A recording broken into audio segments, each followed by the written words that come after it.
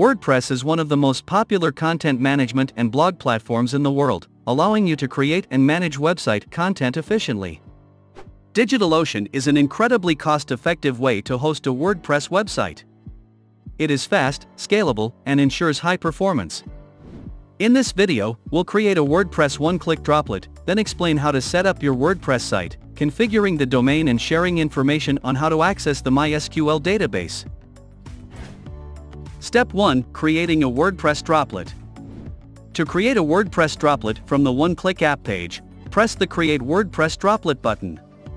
This takes you to the Create Droplets page, where you can customize your settings before creating your WordPress droplet.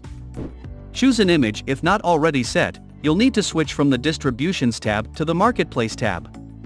Choose a plan, choose the size you need here. WordPress one-click droplets require 1 GB of RAM or more.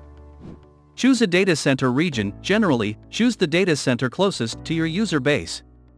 Choose a host name. You can make it easier to identify the droplet by naming it after the site you plan to host. When you've made your choices, click Create Droplet. Once the droplet is created, its address will be displayed. We will use this address later to view the WordPress site. Step 2. Checking the placeholder page. Open a web browser and paste the droplet's IP address into the location bar to visit your new site. You will see a placeholder that you need to log into your droplet using SSH to configure your WordPress droplet. Step 3. Accessing the droplet via SSH to enable configuration. To remove the placeholder web page, you'll first need to connect to the droplet via SSH.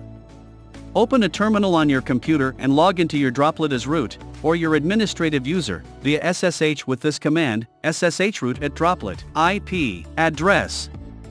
After the first successful SSH login, you're ready to set your administrative password and configure WordPress. Step 4. Configuring WordPress. After WordPress installation has been enabled by logging into the droplet via SSH, visit the droplet's IP address in a web browser. Follow the on-screen prompts to select the language, give the site a name, and configure its administrative user. Once you have completed the initial configuration, you can log in as the administrative user you just created and continue to set up your site.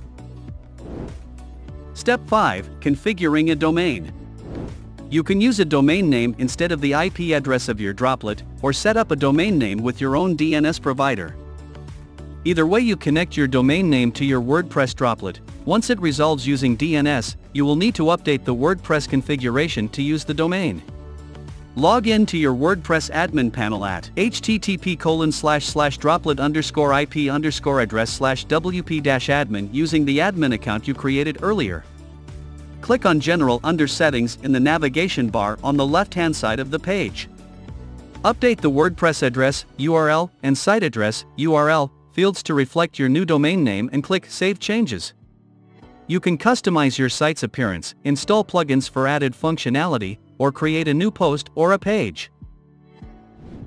Step 6. Locating logins and passwords.